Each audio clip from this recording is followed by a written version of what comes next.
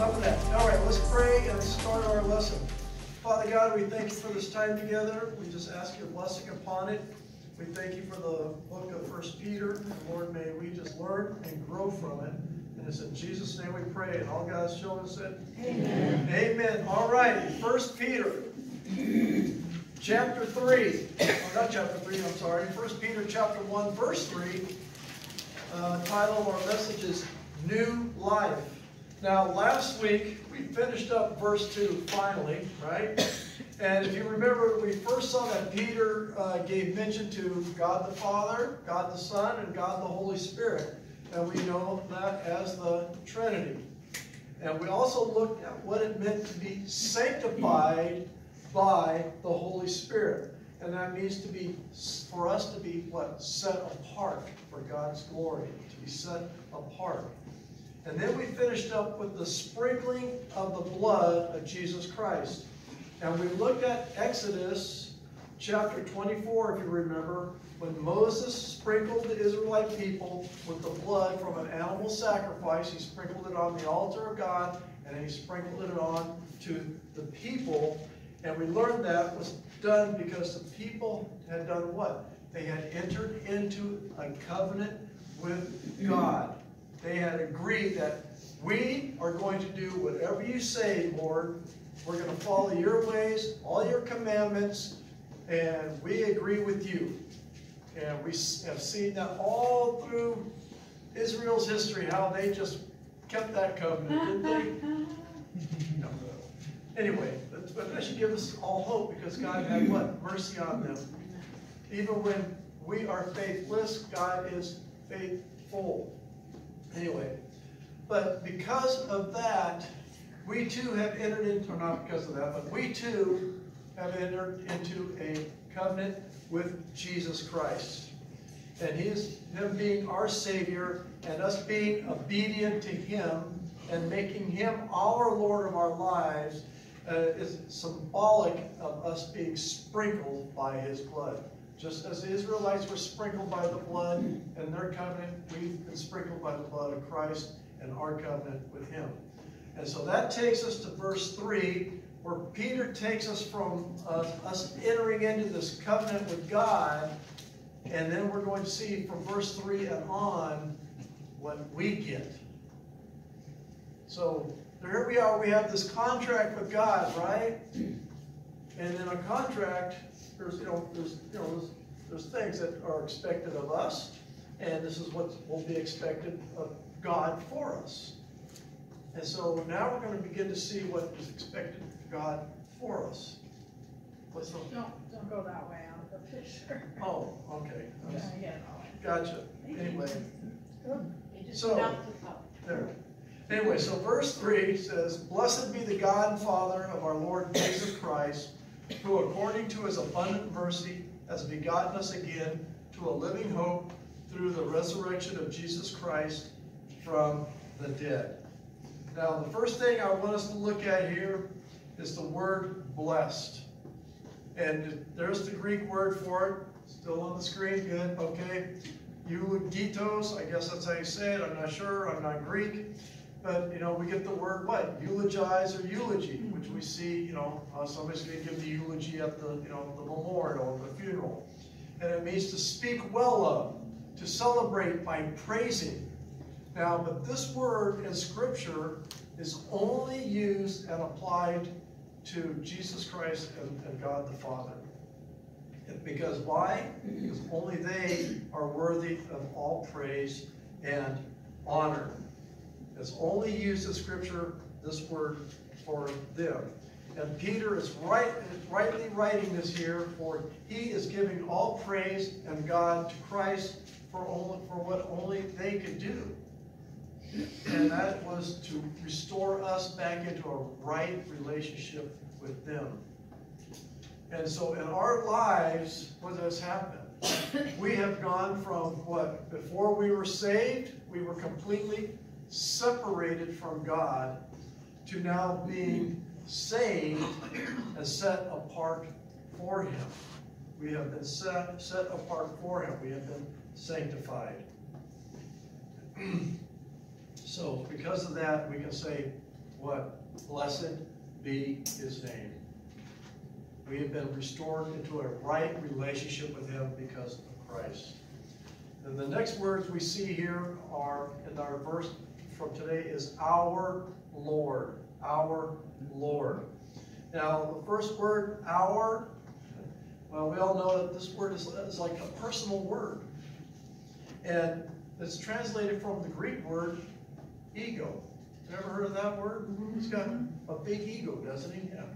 And Peter uses this word because as Christians, we all are part of the family of God, and we're all part of a personal relationship. We are a family.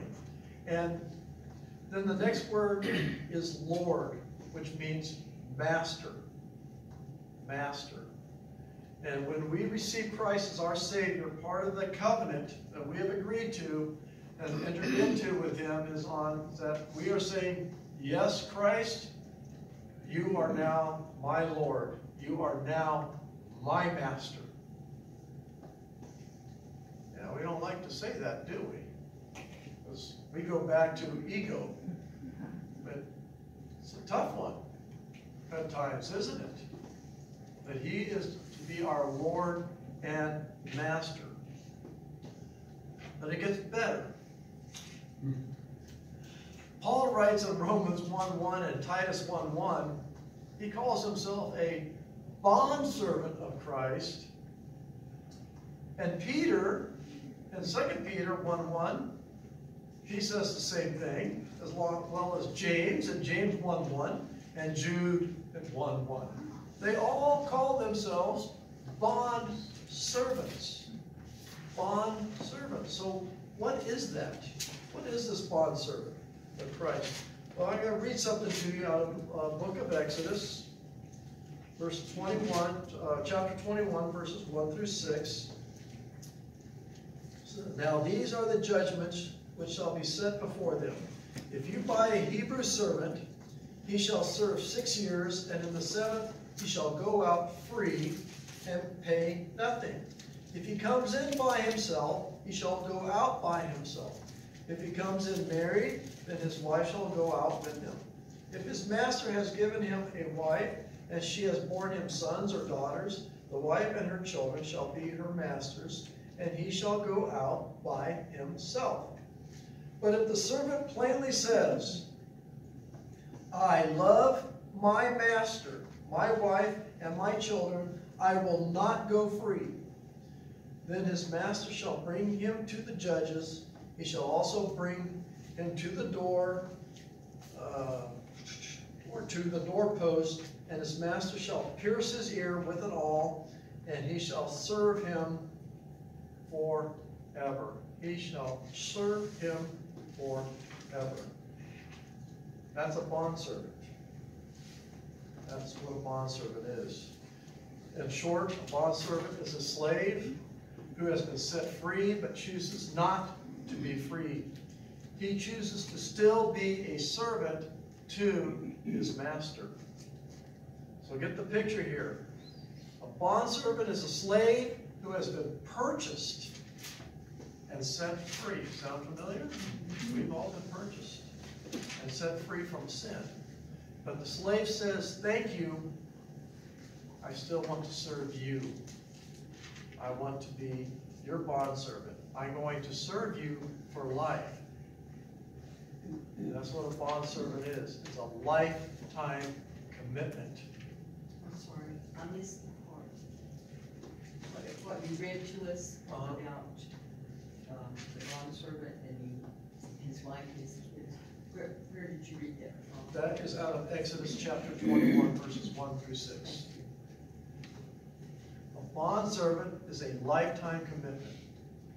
Calling Christ our Lord and Master, well then we need to, us too, say, hey, yeah, we're going to be your bondservant. Because it needs to be a lifetime commitment. It's not, I'm going to be a Christian this week and next week I'm not. Okay? It's a lifetime commitment. You know, we were slaves to sin, but we have been set free by Christ. And part of that means we put our faith in Him and and making him our Lord. And if he's truly our Lord, then it's a no-brainer. We should be his bondservant. Next two words are abundant and mercy we find in our verse. And abundant can also be translated as great, and mercy can be translated as compassion. And it is because of Christ's great compassion for us that what? We are saved. We are saved. Romans 5:8. That God demonstrates his own love toward us, and that while we were still sinners, Christ died for us. Let's all read that one together. Okay, on the screen? Good. All right. But God demonstrates his own love toward us, and that while we were still sinners, Christ died for us. That is us receiving great compassion and abundant mercy. Which takes us to the heart of today's lesson. 1 Peter 1:3. According to his abundant mercy, has begotten us again to a living hope through the resurrection of Jesus Christ. So according to his abundant mercy, he has begotten us again to a living hope through the resurrection of Jesus Christ. So, what is Peter telling us here? What is he telling us here? Well, this word begotten us again, this word begotten can also be translated as new birth. New birth. But then we see the word again. Now, that should all remind us of another passage from the Bible, from the Gospel of John, that Vicki has for us, chapter 3, verses 5 through 7. Jesus answered, I assure you, unless someone is born of water and the Spirit, he cannot enter the kingdom of God. Whatever is born of the flesh is flesh, and whatever is born of the Spirit is spirit. Do not be amazed that I told you that you must be born again. We must be, what's that, Vicki? Must be born again. Born again. We must be born again. Peter is telling us the same thing in today's verse, that we must be born again. But he also adds the words to a living hope. A living hope. And it's not just a hope, it's a living hope. And Christ is our living hope. Now, we can have a lot of hope in a lot of things, can't we? I mean, I can hope, I could buy a house or a new car. I hope I don't get COVID.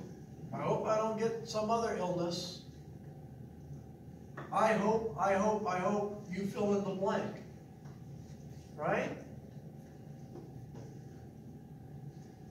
Yep. But hoping is all fine. We've all hoped in things. I hoped that Doreen would marry me, and she did. So that was good, right? But how many things have we hoped for that have never happened? Why? Because those aren't living hope. Christ, on the other hand, is our hope. He is our living hope. And it is because of the resurrection from the dead. It is because of the resurrection from the dead. He is risen. I know we're not in Easter time, but this is something we should celebrate all the time. And one thing that kind of bothers me in Christian circles and Christianity is we love to talk about the cross. Well, Christ died for your sins. He shed his blood for you, and that is all true. But the cross is a symbol of what? Death. It's the resurrection. It's the resurrection. That's where the life is. Because without the resurrection, look what it says. Romans 5:12 tells us that sin and death came from Adam. Romans 5:21, though, tells us because of God's grace we have eternal life through Christ. But 1 Corinthians 15:14, and if Christ is not risen, then our preaching is empty, and our faith is also empty. If Christ has not risen, we have no life. And if there's no life, then we have no hope. We have no hope at all.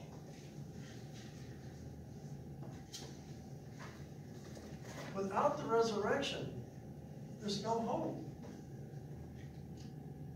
All we're doing is putting our trust in a man who was a good man, but now he's dead.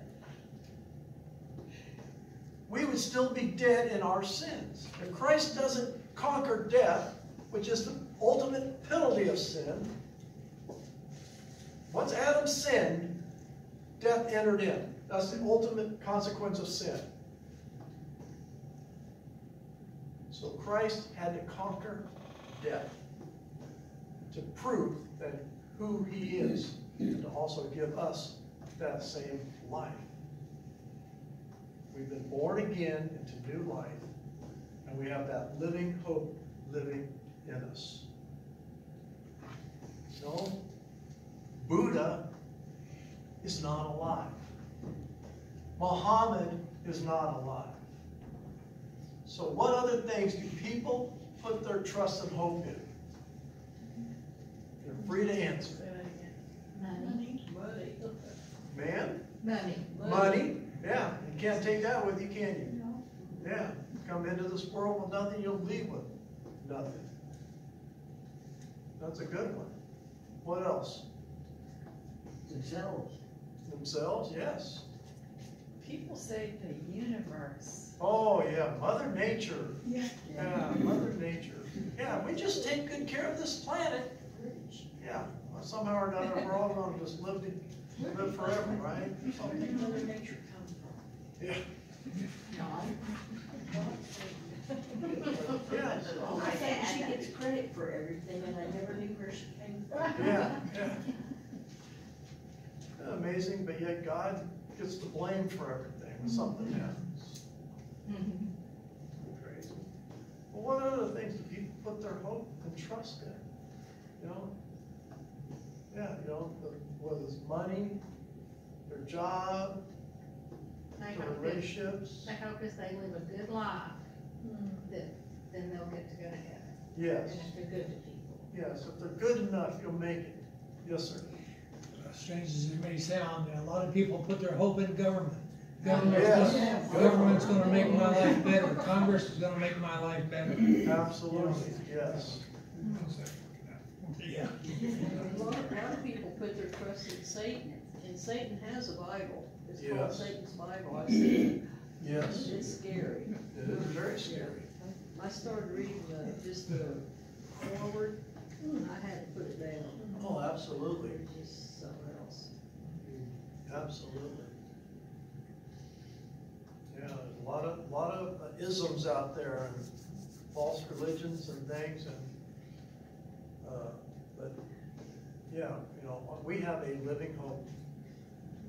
I have a sister-in-law who's very Catholic, Yes. and I mentioned something that was in the Bible one time, and she said, no, it isn't. Oh. And I said, well, give me your Bible and I'll show you, and she brought me her Bible. I couldn't show her, because it had books in it that mine didn't. Hmm. And Jim could explain it better than me, but I finally found what I wanted, and I proved to her that Jesus was what he said he was. And I said, all you have to do is read the Bible and pray yourself. You don't need all this superfluous stuff. Exactly. And she said, no, that's not what I need. Because what did they call that guy that stands up? The priest.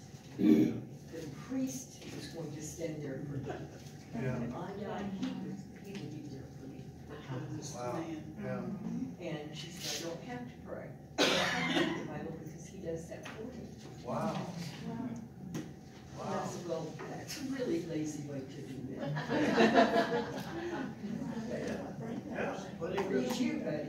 Yeah, we're talking about putting trust in government, yeah, people put their trust in, a religious figure, a man, priest or pope, yeah. I said, he's gonna be standing there trying to talk to Jesus and send him, not just send him to hell, he's gonna forget about you.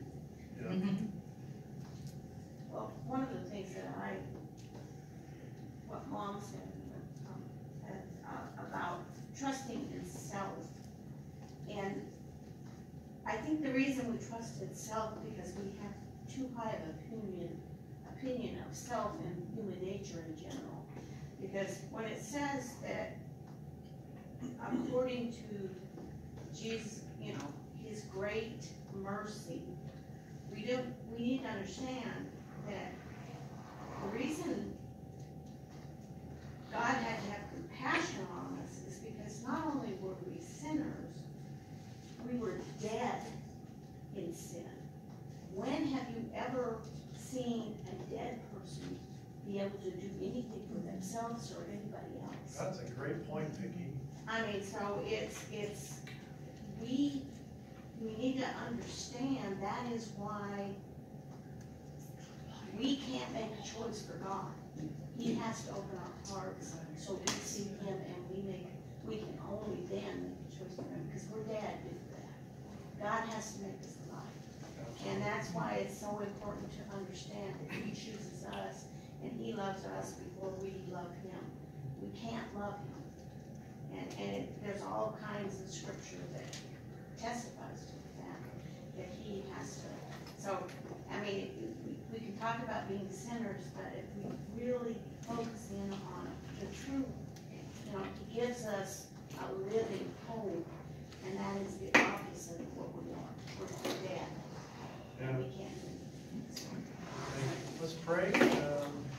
Father God, we thank you for this time together. We thank you for this lesson. We thank you that you are our living hope. And we just praise you and thank you for that.